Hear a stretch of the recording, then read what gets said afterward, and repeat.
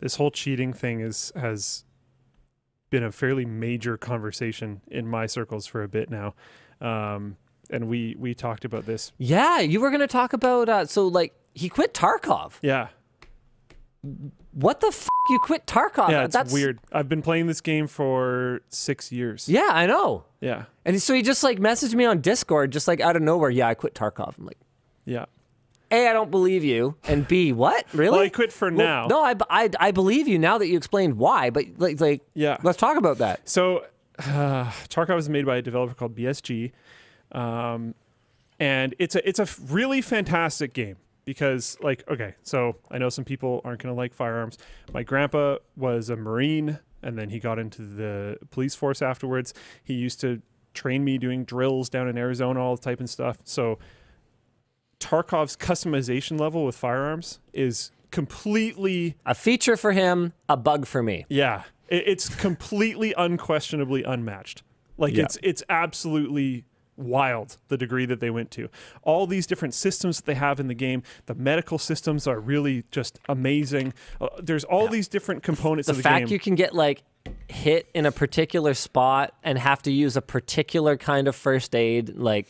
Yeah, like you can have, there's different types of bleeds, and you need different types. You need a certain type of bandage for like a light bleed. You need things like a cat for a heavy bleed, something like that. Like there's all these. The game has an insane amount of depth.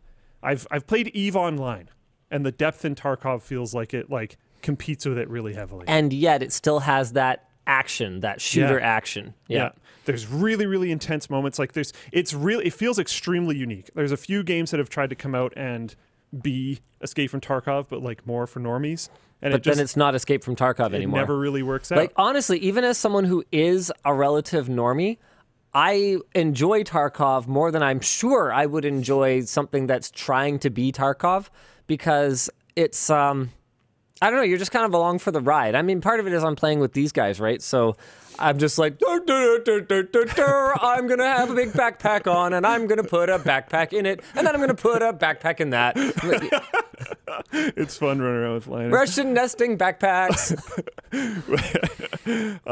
But like this most recent wipe, and it's always fun near the beginning of a wipe because no one has cool gear. Like so okay, the game wipes every once in a while. Your character loses all of their custom stats, and you have a stash where you can store all these like different firearms, body armors, medical supplies, money, whatever.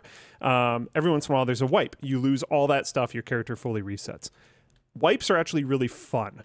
I know a lot of people are going to think like, oh, you lost all your progress. Yeah, but now everyone is on the same playing field. Yeah. And you're playing with these like janky guns, so the recoil and stuff is horrible. You're going to like run up to someone and they're going to have like an AK-74 that like doesn't even have a buttstock. So they try to fire and it's just going to like fly all over the place. And it's just very interesting.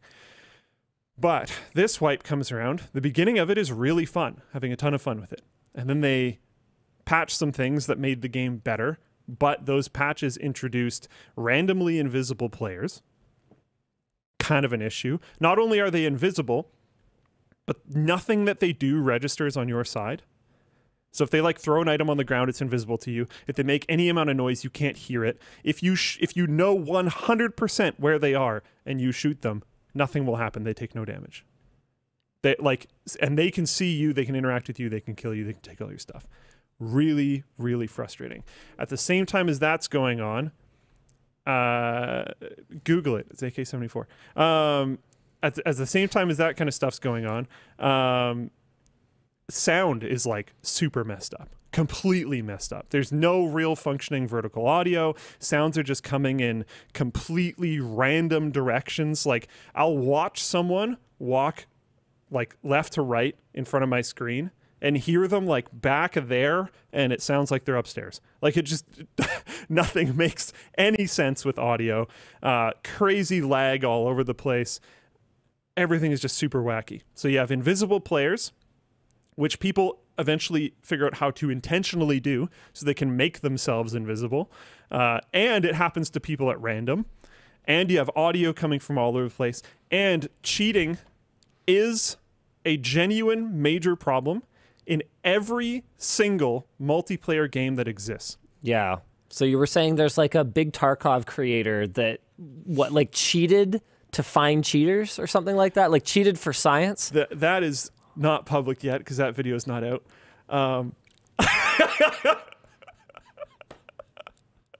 Cool. And I mean, no offense, but they're not that big of a Tarkov creator. But they're cool. They make cool stuff. They're growing. They'll get there. I believe in you. I mean, should we just promote them at this point? Or like... Sure. Yeah, it's Goat Moth. He's going to be making a video, which we kind of just ruined. I'm sorry. I apologize. Well, we didn't ruin it. We hyped it. It's genuinely fascinating. It's wild because he does this whole thing. Wow, I'm just going to completely ruin it. I'm sorry, bro. I'm going to go into it. Okay, guys, just go subscribe to help make it up to him. The O in goat is a 0. Go find him. So oh man, wow. Ooh, I hope he's okay with this. I'm just going to send it. The worst that can happen is he can never talk to you again. Yeah. And tell everyone he knows about what an utter piece of untrustworthy you are. So, yeah. No, for sure. Yeah, it's not that bad. I've had worse. It's deeply fascinating. He showed me a bunch of clips where, and you have to go watch it because the feeling that you get from it is actually really interesting. And it might only happen to people that have played Tarkov, but I think you should watch it anyways.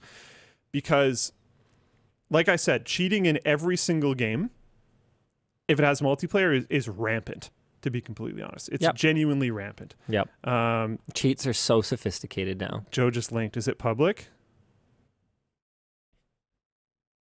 Oh, this is from 2 months ago. Yeah, he made that video 2 months ago. But yeah, cheating in games is rampant. You see people get caught that are streamers for cheating. Like consistently. Yep. It's happening all the time. We've had people get pulled out of live events, professional players on professional teams getting caught live because they loaded stuff onto their mouse that when their mouse was plugged in the computer, it would inject and then give them whatever advantage. Like, there's cheaters at every level, and there's tons of them. The problem with Tarkov is there's very little being done to stop them. Right. Very little. There's no way to watch a replay of the match after the match is over. And whenever I mention that, people are like, oh, it's... I don't want kill cams in Tarkov. I'm not asking for a kill cam. I do not want there to be additional information that I could give to other people that are currently playing the game. But once that match is fully complete, it would be good if I could watch it back, because Tarkov has horrible servers. It has horrible desync. It has horrible tick rate, all this type of stuff. So it's really hard to tell if someone is aimbotting you or if there's crazy desync and you just haven't seen them come around the corner yet or whatever else. So people have known that there's tons of cheaters in Tarkov forever. There's a bunch of ways to be able to know that, but people have known for a long time. But the degree of which has been hard to tell. Sure. There's a type of cheating that people have known about, which people call ESP, which is essentially wall hacks. Right. You can see through walls, right? Is it going up? Oh, yeah. It just went up 300. There we go. Good. There's a type of cheating in Tarkov called ESP. Not only can you see through walls, but next to people's names, you can see their name, you can see their KD, you can see their full inventory, you can see the things that they have picked up in the raid so far. Wow. You can see where they're facing, everything. And that is effectively, for BSG right now, not detectable. How is that even possible? And because there's no replay system, there's no way to see people's perspectives after the match. There's no kill cam. There's no Counter-Strike style Overwatch system. There's nothing. If that's the only way that they're cheating, they're not actually aimbotting, they're not fly hacking, they're not clipping through walls, whatever. They just know where you are all the time. Which in Tarkov is everything. Absolutely obscene level of advantage. Yeah. You're like never going to know. So what he did was he wanted to look into how bad this thing is. Sure. And I don't want to spoil the whole video. Well, they're all going to watch it. But yeah, you do need to watch it. What he did was he went out and did the bad. He got an ESP. Right. Because the only way to figure it out is to go do it. And what he would do, and I'm not going to tell you how because you got to go watch the video, but Goat is publishing the video now. That's probably good. What he would, okay, I don't want to spoil it too much. Man, I don't want to screw him over. Spoil it a little. It's fine. It's fine. He would test people. So he brought on like a code of rules because he doesn't want to spoil the game. right? He doesn't want to make the game worse for legitimate players. So he would just follow people around that he thought was cheating. He refused to kill any actual players under any circumstance. Okay. So sometimes he'd be following some around and an actual legit player would come up and kill him. And it is what it is. He just has to go into another match and figure it out. Sure. But he'd follow these people around, and watching how they would react was so interesting. Took him a little while to figure it out. But there's been this thing in Tarkov for a long time, which people call the wiggle. Is where you look at someone and you just lean peek left, lean peek right, and do it over and over again. So your character just goes like... Yeah. What does it mean? Like friendly or like... Back in the day, if it was two non-cheating players that saw each other, it was a way to indicate, yo, like, I'm cool. We're friendly. They've added VoIP to the game now so you can talk to each other. That's not really necessary anymore. So legit players don't really wiggle anymore. But if you can see the other person at 600 meters through 3 buildings and a mountain because you're wall hacking and they wiggle at you and they're staring right at you, well, you can wiggle back. So cheaters are using it. He figured out that people were doing this as a sign of like, yo, I'm also a cheater and friendly because there's no possible way they could see you. Right. So he would just go harass people. and he would, so like, and if you were a normal player, you'd have no idea that he was there, right? So he's not actually bothering any normal players, right? But because there's a lot of stuff that you, just to be clear, like it's not like, for those of you who don't play Tarkov, which by the way I totally understand, it's pretty intense. It's fair. There's lots of things that you can do in a lobby that are not just PvP. Yeah. So there's like kind of like missions that you can complete and all that kind of stuff. So just because there's a wasted slot in the lobby doesn't mean all of a sudden that this instance is now completely broken and totally imbalanced. Not a problem. He actually probably was not hurting the gameplay experience for the legit players in the lobby at all. I seriously doubt that he was. And like there's legit players that killed him. It's also, when he was showing me some of these clips, it was soul-wrenching because he would follow these guys around for like a long time and you're convinced inside. You're like, nope, these guys are legit. Like they haven't looked at him. They haven't wiggled back. They haven't done anything. Like, good. Yeah. And then he's still following them. He's still following them. He just doesn't give up. And then one of them will look over and through multiple walls, just... And the second you see them start leaning back and forth, it's just... It kills you, man. And the amount of times that it happens is deeply disturbing. It's like almost every match. It's also whole teams of players who run up against a 4-stack of players that are cheating. And confirmed because it's easy to confirm. Right. Because you can't see each other. And, his cheat thing. Yeah. If there is no line of sight, it shows a green box around them. If there is line of sight, it shows a red box around them. So you know 100% if they can see you or not. And he'll even do things like he'll pull his knife out. Yeah. And then they'll pull their knife out. You can't see each other. You're too far away to hear it. He'll even have people that like they can't see him and they'll be like, oh, why do you have your knife out? They can't see him, bro. Like, it's so brutal. It's so brutal. Terrible. So I can't, knowing that there's like going to be a cheater in every lobby. Yeah. Why would I play this game? How's that even fun? Yeah. And like, sure, they're not rage hacking. Like people talk about, oh, I get killed by like fly hackers in Tarkov like every match. No, I don't believe you, like at all. And after watching Goat doing this deep dive, I don't believe you even more because now I know what they're all doing. Almost all of them are just running these ESP systems. Basically, for someone like you that is actually respecting the integrity of the game, which is it's a very sim-like game. Yeah. You know, there's no there's no Halo style radar where if people are around you and moving, you just have a dot that shows you where they are or whatever else. Like you actually rely on visual confirmation. There's no outlines showing whether people are friendly or an enemy. Well, and there's camouflage too, and that's a huge part of the game. Yeah, like camouflage actually serves a purpose. Like it's very sim-like. And so what you're essentially realizing is that nobody is actually playing Tarkov. Yeah. People are just playing run around and dunk on people who are trying to actually play Tarkov. Well, and like that was one of the weird things about him showing me a bunch of this footage as well, is like he'd run and hide in some bush, and a player would just cruise right on by. And instead of being like, yeah, you're playing Tarkov, you hit effectively and he ran by, I'm now like, oh, like, what a cool dude.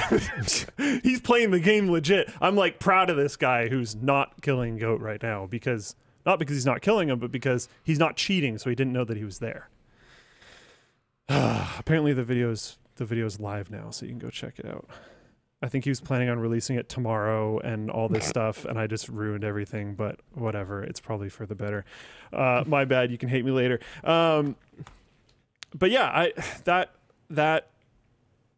I don't know, it soul crushed me. Because I always had this like assumption, because every once in a while someone would get you and it's just like, man. Like, really? How did they possibly know I was there? It didn't feel like an aimbot. It didn't feel like anything else, but I was just like, come on. Like, I was very stealthy. We have multiple people on this team. Like maybe Joe and I will be flanking from different angles and they like perfectly transfer and it's a really big angle. All this like weird stuff where it's just like, man, like I just don't really believe that. And now it's like, well, like it doesn't even have a kill feed, for example. Like which is good technically. Yeah, which is true to its sim nature. You actually have to see the opponent drop. And you have to not just see them drop, you have to see them not be picked up. Unless you're cheating, because then it tells you they're dead. Yeah, and it can be hard to keep an eye on them because you got to maybe they've got friends. You don't know if they have friends because you can't. It's not like everyone's in a party of 3 or a party of 4. You can't take that for granted. It's a super cool concept for a game, but I'm looking at it now going, man, was every match that I was ever in compromised? Probably. And he asked me a really interesting question, I thought, which was how much cheating is acceptable? Right, because you have to understand at some level, there's cheaters in every game. There's cheaters in Warzone. Yeah. There was cheaters, I don't know about League of Legends, but I know back in the day, Dota, the Warcraft 3 mod Dota, there was cheaters in that because you could remove the fog of war. If there's a multiplayer game, there's going to be at least someone who's finding an unfair advantage. And there is no way that companies are going to be able to defeat this completely on their own because, like, how are you supposed to detect someone taking an external video camera that isn't plugged into the computer, that just looks at the screen and performs actions onto a motorized mouse? Yeah. You cannot detect that. Nope. Nothing's even connected to the computer. Yeah. So there's like, sure, no extra software running. It's not reading memory that it wasn't supposed to. So like BattleEye or whatever the heck, whatever company has that's supposed to detect cheaters is never, ever going to detect that. And people do that type of stuff. So the solution is to bring back the physical LAN party. But okay, so that actually helps a ton. That helps a ton. But like I mentioned, there's still people that cheat on LAN. And then when you catch them, you shame them, and they never get to come again. Yeah, they're banned from every game. Yeah. Now they can't play anymore. Yeah. I think the stakes are a lot higher. They definitely are. In person. I seriously doubt there's no possible way there's this many people cheating on LAN. But like it's an interesting question, right? And it kind of comes down to the reason why Tarkov is currently ruined for me is because I am now deeply questioning every single engagement I ever have. Win or lose, doesn't matter. Yeah, and that's not fun. No. It's kind of like, okay, you know what I find really not enjoyable is, like, that I play badminton, I get pretty competitive. Well, I get pretty competitive about anything. Yep. And I'm really passionate about badminton. I love it. Really enjoy it. I as someone who's always trying to improve, I love playing with higher level players because they push me to my limit, right? But one of the things that I don't enjoy is playing outside of a competitive setting.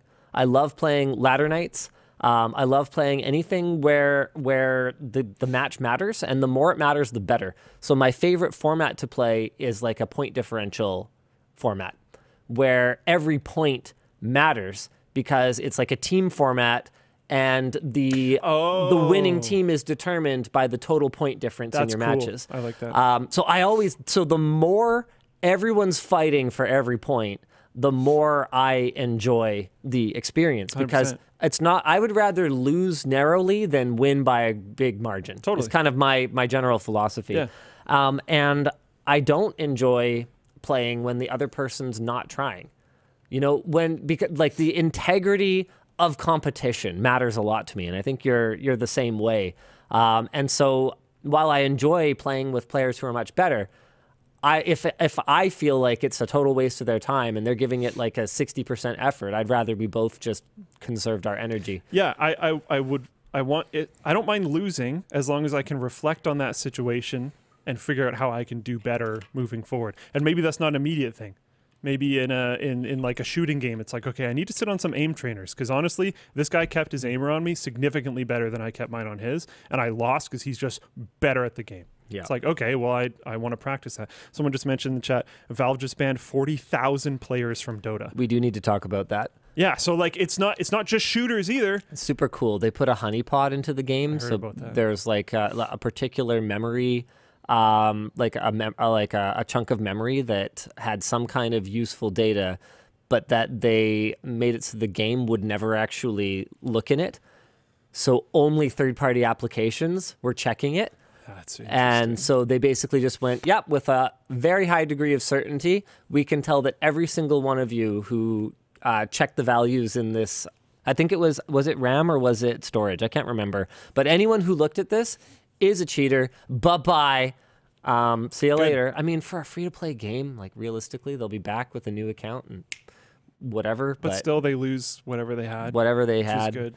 At least inconveniencing them is good. Tools of Ownage says, and we've actually talked about this. I think I've gotten less certain seeing the catastrophe that was Stadia and the complete lack of newsworthiness of anything that's going on with. I don't even remember what Amazon's game streaming service is called anymore. I mean, Nvidia's had some big wins lately. They announced that partnership with Microsoft, but Tools of Ownage talks about, well, the solution could be game streaming, so that everything is server-side. Everything. That wouldn't help with something like a camera pointed at the screen and like the mouse playing the thing. But other than farming gold or something, like there's an old reference, wow style, right?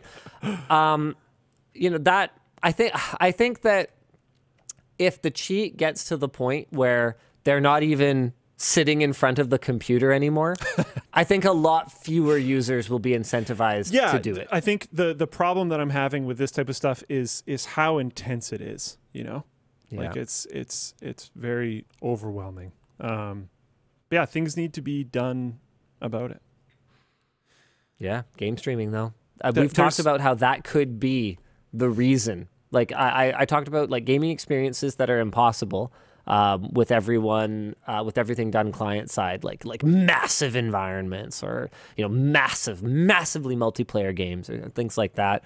But I think but dramatically reducing cheating could be a major incentive. There's some interesting stuff too, like certain cheats that people use for Tarkov. You can't actually run if you have Valorant installed. Valorant's super invasive, like Ring Zero, ridiculous anti-cheat will find the Tarkov one and freak out. Wow. So there's another thing where like part of this argument wants me to like, I almost want my gaming computer to be like a specific device for gaming. Like I almost want my gaming computer to go more into like the console direction. Where it's like, okay, well, yeah, I sat here on a WAN show and got mad about Valorant's Ring Zero anti-cheat. But at the same time, I don't want cheaters in my game. Pretty okay with like installing a separate SSD or partition or whatever and just having that for only games, and I use it for nothing other than games. And I just let invasive stuff come in. And people are going to bring up, I can look at other... Blah, blah, blah, blah, blah. I don't know what the exact perfect answer is. But like...